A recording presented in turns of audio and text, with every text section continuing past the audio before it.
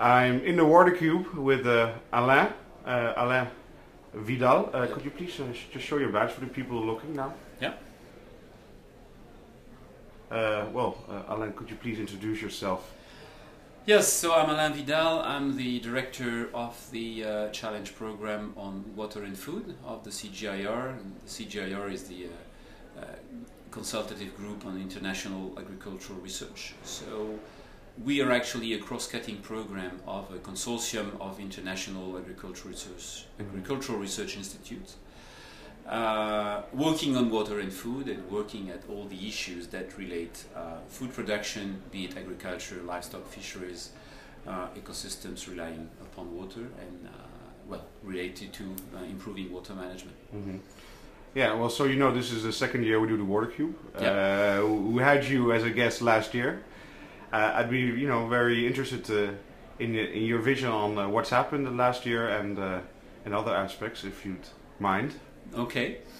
Well, last year I was here with my new hat. I had just joined this challenge program, and I was in a session that was dedicated to water and food issues, and that was quite interesting to see the window that was given to the water and food sector, and at the same time the bridges that were built, and I enjoyed it very much.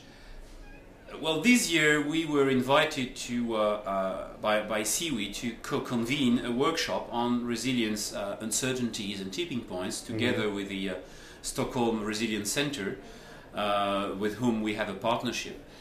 And so I was here this week, a few days beginning of the week, working with the Stockholm Resilience Center, and after the second part of the week attending here the World Water Week.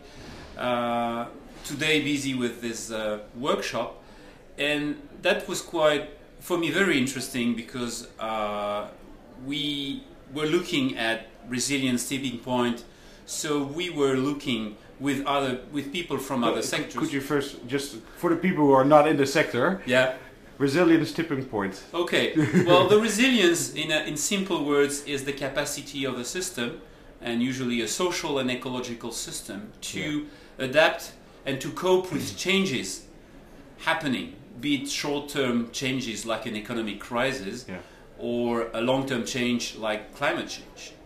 And so, and this has become an interesting concept to measure how fragile systems are, how locked into difficult or degraded situations systems are, and also as a good objective to improve the system, to adapt the systems or transform the social and ecological system. That could be a farming system, that could be an ecosystem, that could be a city, into a more resilient state that will be more able to cope with change. Okay. And so today in this workshop we had several examples given to us by scientists from all around the world, from the developing world and from the industrialized world, examples of changes, examples of what we call regime shift, which is the system is in a given state during a certain time, and because of a crisis coming or because of repeated stresses, the system collapses.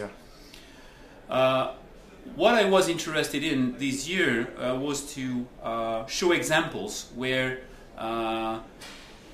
research for development combine technical and institutional innovation enabled to restore degraded system to a better status. Okay, could you just very briefly give one example? One example. Well, the one example that people liked today is one I was giving that happened in Uganda, where we had a very degraded pastoral area with no more grass, and the grass was not growing anymore, and every attempt to reseed the grass was actually destroyed by the termites who had developed in the area.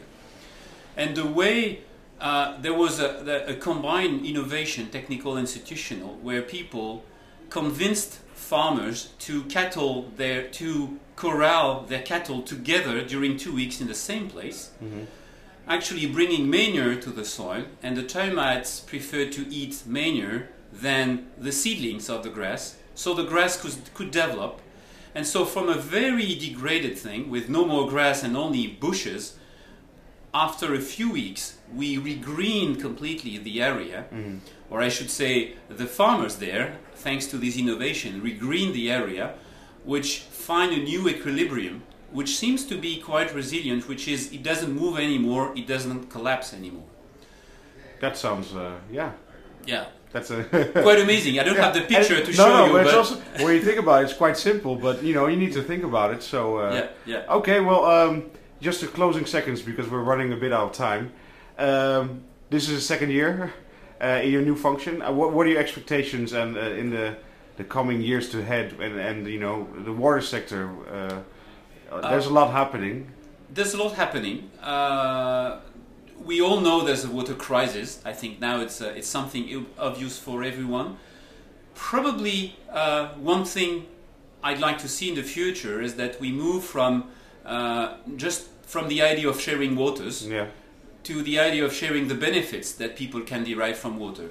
Especially important for us because we are a poverty alleviation oriented program, but I think it applies in all cases. If people can better share the benefits of water rather than just trying to share water, because sharing water means if I give you more water, I have less.